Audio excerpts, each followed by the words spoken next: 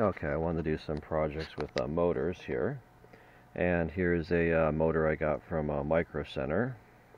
It's a Solarbotics standard DC motor, and I got it for about $7. And let's see if there's any more information on the back. 10,000 RPM, 6 volts, 150 milliamps,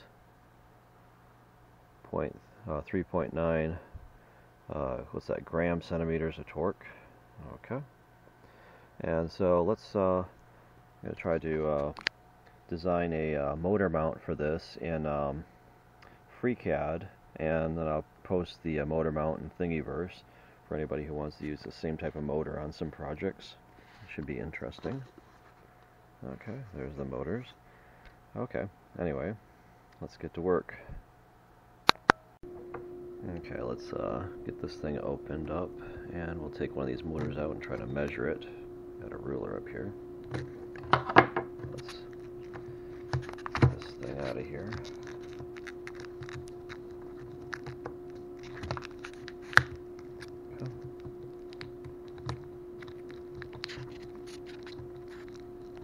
Come on.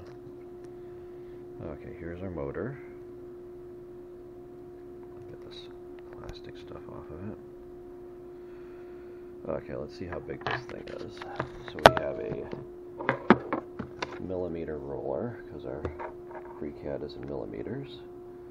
That looks like it's more accurate to measure things if you don't go from the end of the ruler. If you start from, like, let's say 29, and it looks like this motor is about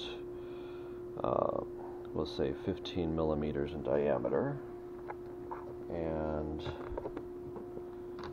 it's got a flat part that is about, let's say, 12 millimeters. Okay, does that look right? 12. And the length is about,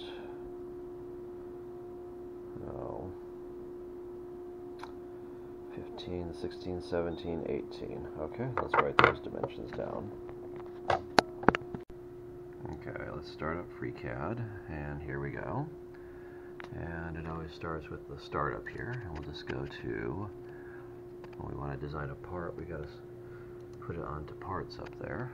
Actually, we're going to do a new one, file new. Okay, and I'm going to start with the cylinder, and the cylinder over here, if we click on that, it has certain properties, and we're going to make the cylinder, let's see, we decided it was should be 18 millimeters high. You can either type in here, or you can click on this thing, and that's making the cylinder taller, and 2 millimeters in radius. We wanted to make that, here I drew out in this sketch, 16 is the inner diameter. I'm going to make it probably 2 millimeters thick on the sides. So I don't know, we don't want to make it too thin, or it's going to be weak to hold the motor. So 16 plus 2 on each side is 20, right?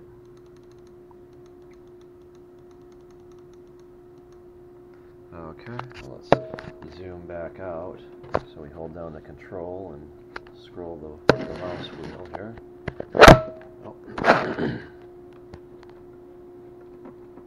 Okay, there we go.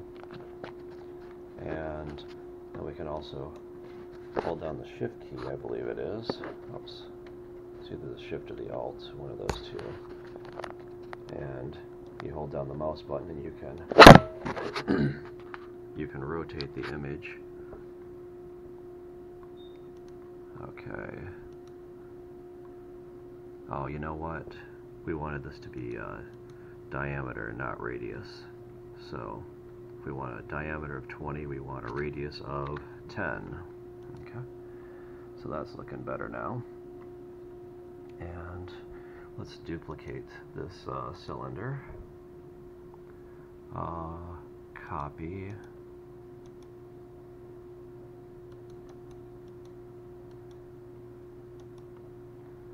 copy,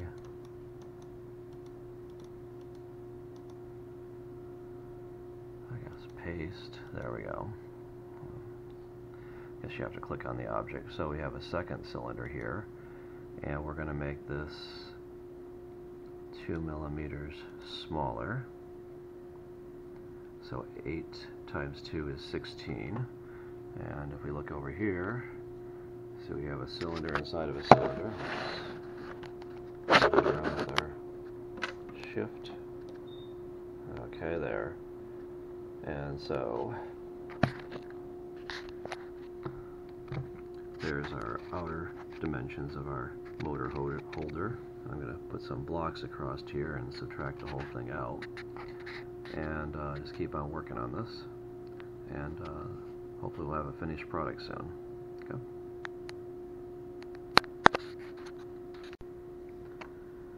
Okay, actually I want to have a base on this too. I don't want to subtract it all the way through because this will just be a hole in the bottom. So I'm going to make the base about 2 millimeters thick, so I have to make the height of the first cylinder 2 millimeters higher, and I'm going to move the other one up so it's flush with the top. So this is the way, so I clicked on the other cylinder here, and then you can click on placement, and you have some translational things, and I can translate it in the Z direction. See how it comes to the top when I do that? It's below the top. There, it's above the top. A lot. It's coming up. We just want it flush with the top. So that'll be a plus 2 millimeters. Okay. 1, 2, and there we go. Apply. And okay. Okay. So the next thing we're going to do is I want to subtract the center cylinder from the other one, so we have a hole to put the motor in. So I'm going to select these, and I'm going to hold the control key down so I can select both cylinders, and then we'll use this cut here, this cut tool up here to cut. And where did it go? I must have done it in the wrong order. Undo.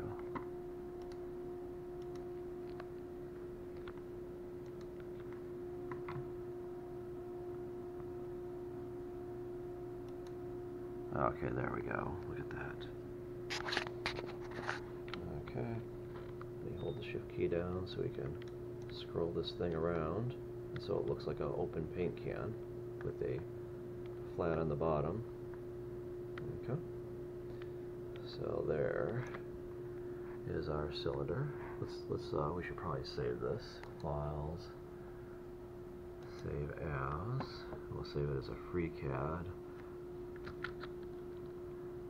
Oh, we don't want to save it in there. I'll save it in the 3D CAD. Motor. Mount 1A. Okay, I'll save it as a FreeCAD file so I can load it up and edit it in a simple way.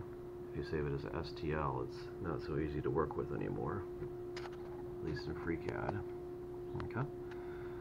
So now we'll probably make some blocks to block in this area and chop it up a little bit. Actually, maybe I'll chop it first, and then we'll put some blocks on the sides to hold the motor in place. Okay, so I'm going to have to figure out how I'm going to make a square, and I'm going to modify the dimensions of the cube, I should say, and we'll just change the length and the width until it is appropriate, and the height should be what, 20. Okay, and what did we decide? They said it was 12 millimeters in height, so we'll just start with 12 millimeters here in height, and we'll try going to moving it around, and we'll move it in the Z direction here, oh, I'm sorry, not the Z direction, the, what is this, Y? I have to guess a little bit. So move it down in the Y direction, so it's kind of in the center of the part. And so I think that this is the center line right here, and we want to move it over so we have 6 millimeters off center for this part. So we'll go in the X 6 millimeters. 1, 2, 3, 4, 5, 6. Okay, so that looks like that works out pretty close. And let's say apply, okay, and maybe we'll copy this part. Copy, paste. Okay, so we have another one of them, and we're gonna take the second cube, it's right on top of the other one, and we'll just move that. Oh, I'm sorry. We'll move it in the X direction the other way until we are symmetric on the other side. Okay. And I think that's looking pretty good. Apply. Okay. Let's take a look here. We'll move it around. That looks like it might be pretty good for a motor mount there. And I'm going to try to make some holes in the bottom maybe, using the same cutaway techniques, and maybe make some on the back to mount it. And then we will try to export it and send it to the library to have them printed on the 3D printer, and we'll test it out for size. Okay. Okay, so I went ahead and I added a couple more holes here in the back, and I put a tab on the back of it, just a rectangle, and cut out some cylinders.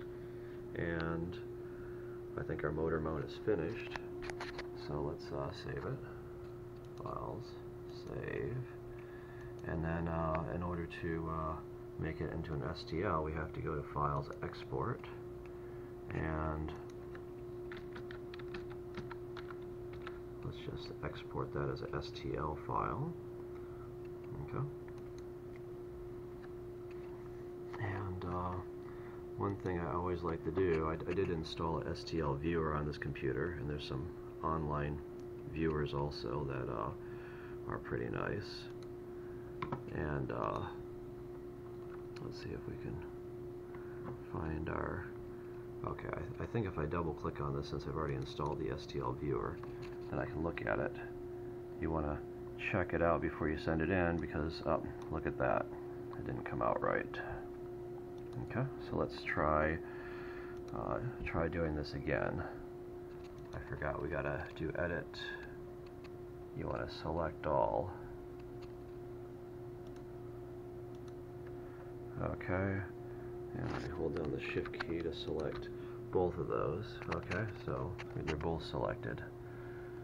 Okay, now we'll do export. We'll export again to I'll probably have to delete that other one. So here's our motor mount, and okay, so that looks better. Okay, that looks like the part that we wanted to print. So you want to check it, make sure to check it in an STL viewer. And I forget what the name of this one is, but it's a free one that I got off the web. And there are free ones online too, so check it out before you send it in. And we will try printing this out and see how that fits to the motor that we're working on here. Okay? See how that fits onto that. See if we can get that in the picture. Okay.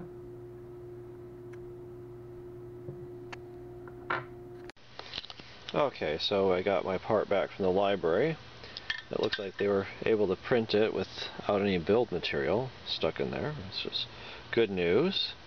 And well, here's my motor, and it looks like the motor just fits in there. Oh, almost perfectly. I don't want to stick it in too far because I'm going to have to solder some wires onto that. Looks like the contacts will line up with the holes on the back. I made a mount here for the motor. So there we go. Here's our 3D printed motor mount. Okay. So I'll post this on Thingiverse for people who are interested in that. It looks like it fits perfectly. And it should slide in all the way, but I want to solder some wires on first before I do that because it's real snug, so I don't think it will come out very easily. Okay, anyway. I'll show you the Thingiverse page when I post that. Okay, so here's my Thingiverse page, and for some reason these other ones, when I uploaded the STL, they created like a drawing just from that, and I tried this one didn't. It was putting no drawing there, and so I uploaded a picture. I guess discussions on the internet said that the Thingiverse is broken. The web page has got some issues. Anyway, let's click on this thingy. Okay, there's no picture here, so anyway, don't know what's going on there.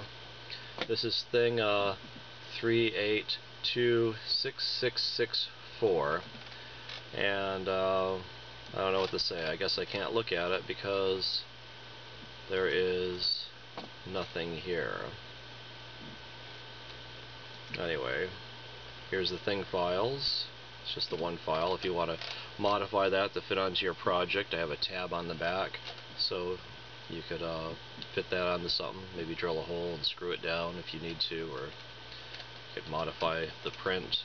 I've shown in some of my videos how you can take STL files and modify them. Anyway, I guess that's it. Let's just go back to the main page because there's nothing to look at here.